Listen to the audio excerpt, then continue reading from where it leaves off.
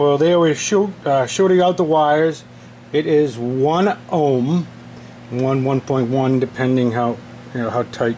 1 is the number for all 3 legs. So I'm going to go ahead and fire this up, and we're going to see how much voltage it makes at 100 RPM. It's our new stator. This is a 3-wire converted stator, and we're going to give it a shot. Okay, here we go. We're running at 100 RPM, and we're producing 25 volts. We're hearing a little ticking, but I think that's more to the, we have really close tolerance. It may be some of the rosin on the unit, and it's taken about, we've moved the belt configuration to 200 RPM, and here we go. At 200 RPMs, I'm going to say 49 volts. That's with a 3-wire phase system. So we'll see what we're running. And 442 watts to run it. That ain't bad. It doesn't take any much more to spin her up. And she's doubling her power at just about every RPM change. So let's see what that comes out to.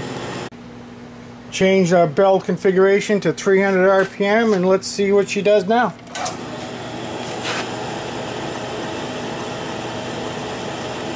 $570, 57 volts, 3-phase. We're only on 2 of the wires, as I was instructed by Steve.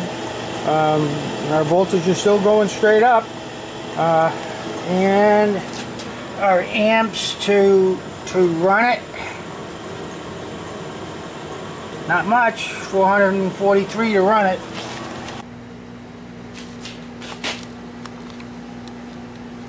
What I'm going to do now is I put it all back to 100 RPM. I plugged it into the grid tie, and I have it on freewheeling, so I'm going to plug her in. I'm going to run over here. She's on free and nothing, so we're going to put her on. Okay, we're going to see the voltage. What's going to happen now, that is, this grid tie should click in. That's already in. So at 100 RPM, we're producing 70 watts and 7 amps back into the grid tie. I think that's a real good number for 100 RPM, which is only 10 miles an hour with us with our Lennox blade, a 4-foot design. So I think we got a good number here. It's an easy build. I'm going to go ahead and step us up and let's see.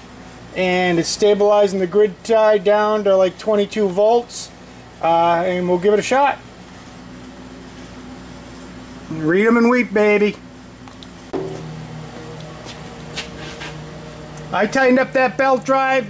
At 200 RPMs, we're pushing out 240 watts and 2.2 amps.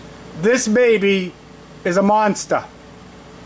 And it's only showing 25 volts on the other side of the grid tie. This is a monster, gentlemen.